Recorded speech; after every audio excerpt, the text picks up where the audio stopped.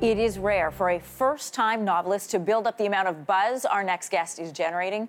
Tommy Orange is using fiction to explore the very real issues surrounding identity, stereotypes, and what it's like to be Indigenous and living in an urban city.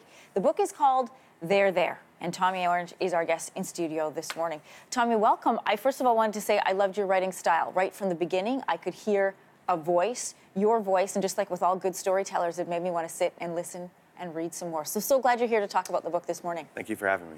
The book, however, doesn't start out with fiction. The prologue starts out with an essay. Why was it important for you to start a story this way?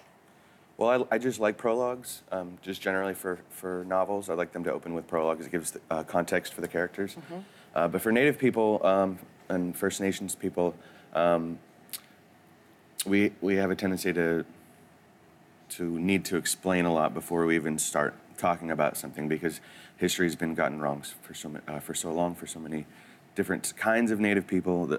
Our story has just been taken and used conveniently for the people who have been in power all this time.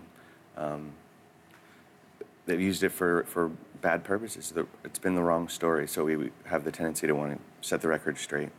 I like how in the prologue you start about how gathering with Native and Indigenous people started out as something that was supposed to be a celebration, ended up not that way, but your book is also about people gathering and coming together ultimately for a separation. In the story that you're trying to set straight, I want to read a bit from the prologue. You write, and we have this for people, plenty of us are urban now, us meaning Indigenous peoples. If not because we live in cities, then because we live on the internet. Inside the high rise of multiple browser windows, they used to call us sidewalk Indians. They called us citified, superficial, inauthentic, cultureless refugees, apples. An apple is red on the outside and white on the inside. Why was it important for you to tackle and take down those stereotypes? Well, we've had to live with them for so long, and it's hard to get a good sense of self and feel like you belong and be a thriving person when you have to battle against so many misperceptions. Some of those that you tackle are through this large cast of characters. There's a dozen, but I love that you made that choice because it's important to note Indigenous people there's diversity within the Indigenous community. How did you choose who and what to represent? Well, one of the things that we struggle with is the monolithic idea of the Native, mm-hmm. and it's historical and it's past tense, and I just wanted to represent a range of different experiences and ages and different types of people. Do you have a favorite character? I don't. I see Opal as a pretty central character, but also Dean. I mean, I have sort of 12 main characters, so it's hard to decide which one I like the best. There's a lot of pressure, I imagine, that comes with being a Native writer, talking about the community, to get it right, or as you said, to set the record straight. Did you feel that writing the story, or did you just write the story? I just wrote it. A lot of the pressure is happening now. It's scary to be out in the public eye. Sure. But I was just writing. I didn't expect anything to happen, especially anything like this. Did you feel the importance of the history and when you were writing about this idea of resetting the record, of writing the truer version of the story?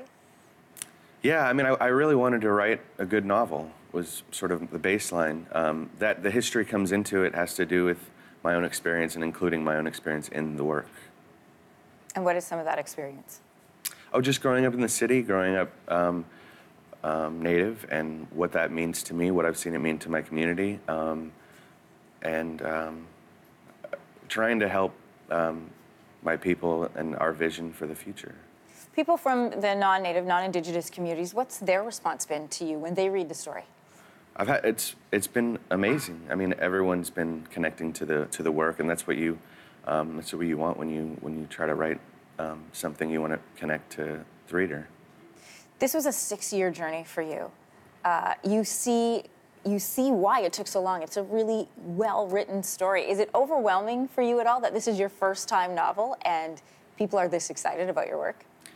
The short answer is yes, but whatever is beyond overwhelming is more what it feels like. I'm not sure if there's a word for that, or yeah, yes. You should feel very proud. Do you? I'm sure it's fleeting. The good feelings are fleeting, and the anxiety sort of rushes in and bounce back and forth. And but yeah, I do. What's the biggest takeaway you want people to take away from this book? I just hope that people get an updated version of what Native people are and what we can be. It's a beautiful story. The name of the book, the novel, is There, and its author, Tommy Orange, was with us this morning. Thanks so much, Tommy. Thank you.